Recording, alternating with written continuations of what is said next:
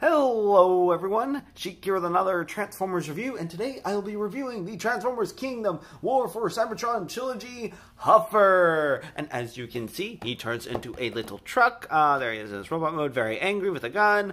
There's the arc crashed and on top of a volcano, not at the bottom, I don't know why it's at the top. Anyway, then of course same box art that is also on deep covers, just as you can see.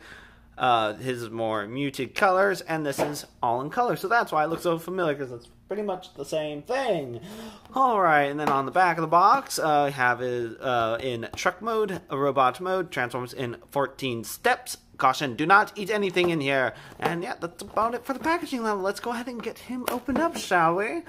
Pop that open, flip this up, slide him out, and nice beastly eyes right there. And it already escaped from me, but warning, don't eat anything. Alright, let's take a look at his instruction booklet. There we have Huffer in his robot mode, 8 and up. There he is, there his shield thing and his gun. There you go, flip its head around, arms, and then that, and the other, and there you go. Huffer in his truck mode, and let's go ahead and take him out of his box, shall we? Well, at least the inner box, anyway. Okay, get that off. Get these off. I really need to bring scissors with me next time. Left them in my locker, so yeah, that's the way it always is when you go somewhere, whether it's to review Transformers, take a break, which is what this is kind of is too, and there goes his arm coming down, is that you generally forget something. You always forget something. Sometimes it's more important, sometimes it's just more of an inconvenience, but there we go. Got him mostly out. Just need to get his, oh, there's another one on his leg. Okay, there we are. Now we got this out. Can probably get this a little bit easier now. There we are. Now I have Huffer out of his, come on, got caught in his, the joint itself. There we are. Alright, let's go ahead and get Huffer put back together again. There we are. And as you can see, he is one of the mini-bots, although it looks like he's a little bit bigger than Bumblebee. Then again, I don't have him with me currently, so I can't make the side-by-side comparison, which makes me so sad that I don't have my collection here, but never mind. No storage for it, so can't have it here. But maybe later on, one day when I get to go back, I will do some comparison videos, get all my Kingdom figures together and whatnot. Alright, before I forget about them, which I almost did, because that's just me, I tend to forget things. There is his gun, which is done in an orange plastic with dark gunmetal gray. Looks very nice. Definitely a big gun for such a small bot. And here is his shield thing, claw thing. I think that's supposed to make his truck bed. And he is, was he supposed to have 2 guns? Was he supposed to have 2 guns? No, just one gun. Just one gun. That splits in half. Okay, the gun splits in half, of course.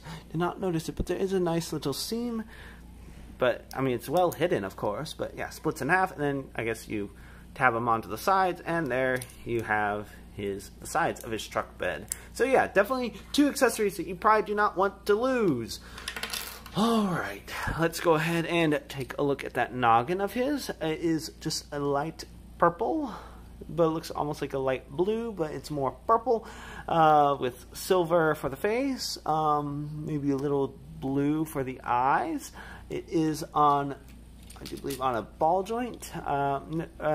Yes, on a ball joint, but not a whole lot of motion, but you can do full 360. A little bit of wiggly waggly that way, and not much wiggly waggly the other.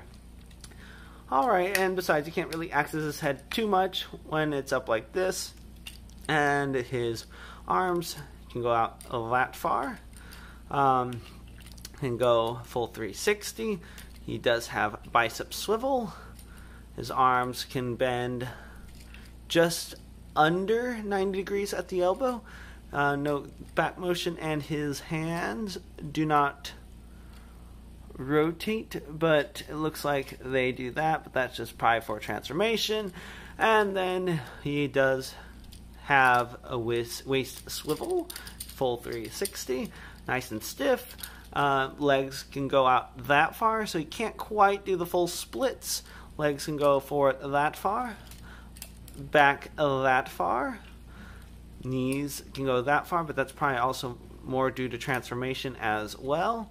Just a little bit off from where you'd expect it to be, but can go kick himself in the butt. And then he has ankle tiltage, and this is probably more for transformation as well, but you can flip that up.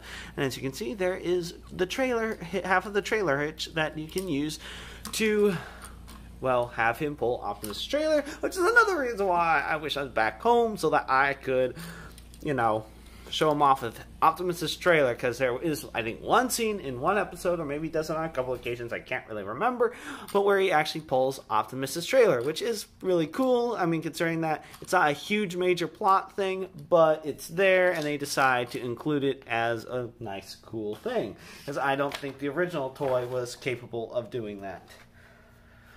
Alright, I'm going to go take a look at the instructions real quick, and I'll be right back with you. Alright, before I get done transformation, of course, I always seem to forget it sometimes. Accessories! You can go ahead and put his riot shield thing on his arm like that. And you can put his splitting gun in his hand like that. And there you go. A gun and a riot shield, so you can block, shield, and bang, bang, pew, pew at the Decepticons. Although I don't think he probably had a gun, but I don't know if he ever had a shield in the show. But it is something that you can do.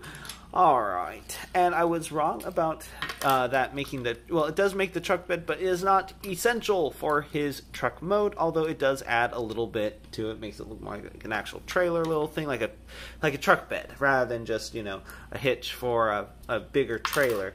But what you do is, if you want to make that, you don't have to do it separately. I just think it'd be kind of cool to have it set off to the side.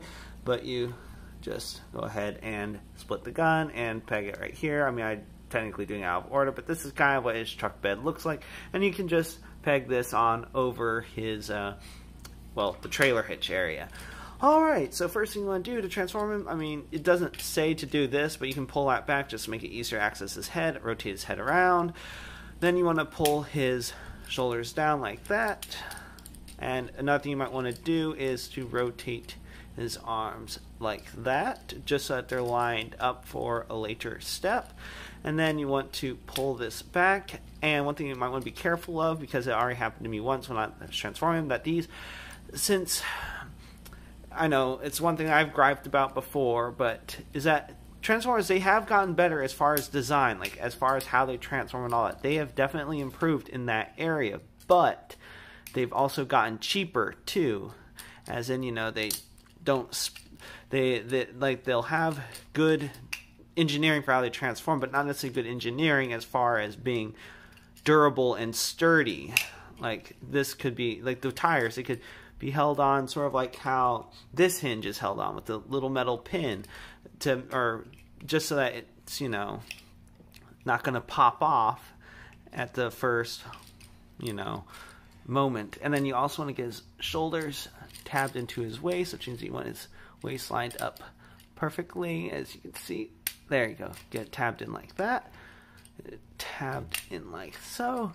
And get this rotated just so. Get it tabbed in. And there you go. You have the cab, which is pretty much hollow. Although you can't necessarily see his head all too well, which is probably good. And then the hinge, I guess if you want to look at it, looks almost kind of sort of like truck seats. But then again, I mean, I don't think it really matters all that much. Oh, and then you want to go ahead and tab his legs together and his feet. And then you just rotate those around, tab it in. And as you can see, trailer hitch. And then you can see the 3 pegs for his truck bed. Rotate that around, and there you have a nice little truck. Not a pickup truck, not a semi-truck, but I'm not exactly sure. I mean, I'm sure he's based off of some sort of real truck. Then again, maybe not. I really don't know. really cool, but, you know, big smokestacks, saying that he's like very powerful little truck. Like I said, doesn't really, looks a little too big to be a pickup truck, but also too small to be a full-size tractor trailer. But he can pull full-size tractor trailers, and then you go ahead and tab that in, and as you can see with this on, you cannot have him pulling Optimus's trailer, but it's a way to store his weapons, or defensive shield and weapon. I mean, it's an interesting way to do it. I mean, they could have just had it to where, you know, the gun plugs into here, and that could have been the end of it, but they actually decided to take it a little step further, and it looks pretty good. I mean, I guess the only gripe that someone could make, other than, like, the tires, for example, wanting to pop off and afraid that might break him, because to move these back, because these do kind of snap into place kind of good, or well, tightly, so that when I started to pop off the tire again as I was trying to break it loose from there so I could move it back. And of course, this does not want to stay on, so I don't know how well, as far as storing them in this mode is going to work. I'll probably just have the shield on and then have the gun just put together. It's pegged here or something. But yeah, nice little truck. I mean, very nice little truck, and definitely G1 accurate, at least in the robot mode. Like I said, Huffer is not one of the huge main characters, but he is a character that needed an update, I think, because I remember seeing some of the other Huffers, and they do not look like the original Huffer. Oh, and I forgot about one thing. Good thing I saw it, because I would have thrown it out otherwise. But an obligatory sticker, and this one is of the Autobot Arc. I'll just carefully peel it back. Oh, Arc gets shot down by the Nemesis. But yeah, I would decode that thing on the bottom, but I just want to preserve the sticker as long as possible so I can send it home, and then maybe I'll do a collective video of all the stickers I've amassed since then. Anyway, this has been Sheek's Transformers review of the Transformers Kingdom Warfare Cybertron Trilogy Huffer. And until next time, have a good one, everyone. Food for thought. If they are making a Titan-class Autobot Arc, does that mean they will be making a Titan-class Nemesis? That would be very interesting. I hope to get the Autobot Arc, and if they make a Nemesis, that would be very cool to have them displayed side by side. Anyway, till next time, have a good one, everyone.